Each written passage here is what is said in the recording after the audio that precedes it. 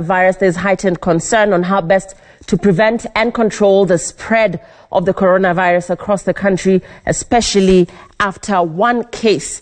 It was announced that a case has been identified in the country. With me in studio is Dr. Philip Muthoka, Coordinator, Division of Disease Surveillance and Response. He's also a member of the Coronavirus Task Force. Thank you very much for joining us, Dr. Harry. Let's begin with panic. There's a lot of panic after today's announcement.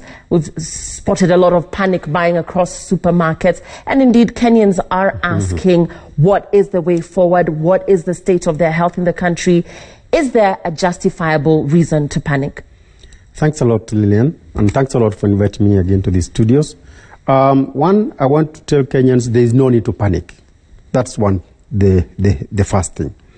The infection with COVID-19, which has been happening across the world, is only new in the human population, and the kinds of illness it causes have been with us since humanity.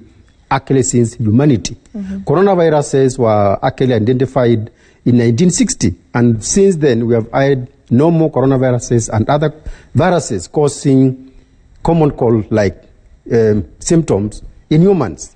So there is no need to panic. I am very happy that you have read to them the articulate messages they need to take care of themselves, take care of yourself, take care of your family, take care of the community, and don't engage in sending out malicious information which may cause more panic. So there's no need to panic. And I suppose the reason why people are panicking is because they're asking, is this a death sentence? How deadly is the virus? And if infected, what are the chances of survival?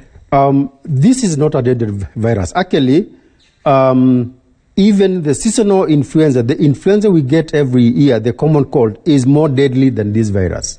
If you look at the statistics of the diseases which are causing death across the world, number one is tuberculosis, HIV/AIDS, malaria, dysentery, which is diarrhea with blood, cholera, pneumonia in young children, and these are killing more people than in Kenya than COVID-19 has killed so far, because the case fatality rate out of 10 people who are infected with COVID-19, only 2 are succumbing, and these 2 are the ones with weakened immune systems in the body. For example, persons with HIV/AIDS, persons with other health problems like diabetes, like cardiac problems, or people who are under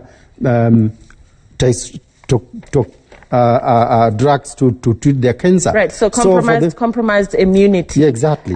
So can it be treated, is the question that is coming in here. Can coronavirus be treated? Coronavirus is a viral infection like any other viral infection we've ever encountered in this world. There is no definitive treatment. But when you come down with signs and symptoms of coronavirus, which are debilitating, making you unable to live a normal life, we take care of the symptoms. If you have a fever, we lower your temperature. If you have body ache, we take care of that. If you go to the extreme of getting a severe pneumonia, we treat the pneumonia. Right. Yes. So let's talk about the gestation period, just in line with enlightening Kenyans on what this coronavirus is all about and what to expect. When infected, at what period or in how long does it manifest? Once the virus is within your body, it can stay for about 5 to 6 days before it manifests. In the extreme of cases, it can go even up to 14 days before you start showing signs and symptoms. And that's why there is high chance, like the case we got in Kenya, entering the country with no signs and symptoms. And probably it was in that incubation period. Then 3 or 4 days down the line, it starts showing signs and symptoms. And this is what we want to urge all persons coming back to Kenya, whether Kenyans or non-Kenyans, to be that socially responsible. Right. In terms of, because you are in the Coronavirus Task Force, you are a member of the Coronavirus Task Force, so our preparedness as a country, how prepared are we to take this head on? I believe we have done a very wonderful job. At least we have isolation facilities in at least 25 of the counties in this country. At the national level, we have excellent isolation facilities. But I believe if we look at history and the way it has infected people in the other countries, we may not get those many severe cases to warrant anybody panicking. Because it's only out of 10 people who are infected, only 2 may progress to go to severe, even less, even about 1. Talking about persons that have been infected, today the first case was detected in Kenya, and therefore the question would be the traceability of the people that the infected person could have possibly interacted with. We know that she resided somewhere in Ongata Rongai. So in terms of traceability, what can you tell Kenyans as concerns the people that the infected person could have come into contact with? It is possible the person was diagnosed with COVID-19 had interacted with others. And because we had advised them when they came in, we had advised her at the port of entry, at JKA, please quarantine yourself and minimize your contact with other people until 14 days are over. We have already traced 11 contacts.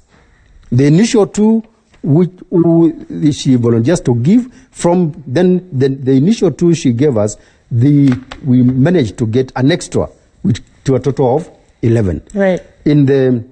Lucky enough, in the plane she came with, we can trace the passengers who are next to her. But at that time, she had no signs or symptoms. And in most cases, you start passing off this infection to others when you start showing signs and symptoms. Or 2 or 3 days before you start showing and symptoms. It took about 5 days. As we close now, testing capability, how adequately equipped are we in terms of testing capabilities? When should one be tested and where? We have testing capabilities in Kenya. We are able to test close to 200 suspected cases at our National Public Health Laboratories, at the National Influenza Center, where it is housed. And there is no need to test anybody who does not meet the case definition. And the case definition is such that you have a fever, you are depicting some respiratory symptoms like cough, difficult in breathing, and you had traveled to one of the countries where there is widespread number of cases, or you had been into contact with somebody who had traveled to those countries. Yes. If you get a normal flu, we don't need to go for tests. Okay, talking about normal flu, Daktari, and this is a hypothetical situation.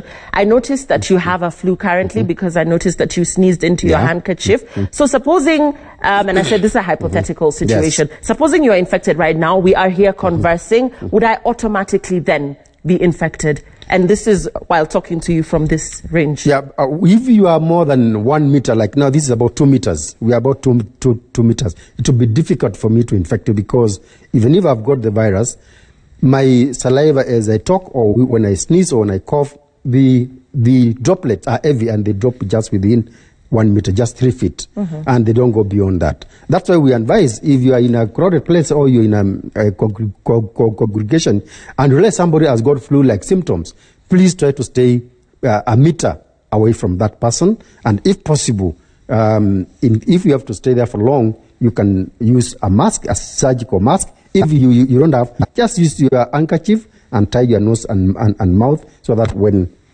he coughs and sneezes, they don't get into to you. And also advise that person with the problem the same, because it's good not to spill the droplets which are infected to the environment, because other people will touch that environment, and that's why we are advising people to wash their hands, and they may touch their face, their hand, their nose, their eyes, and transfer that infection.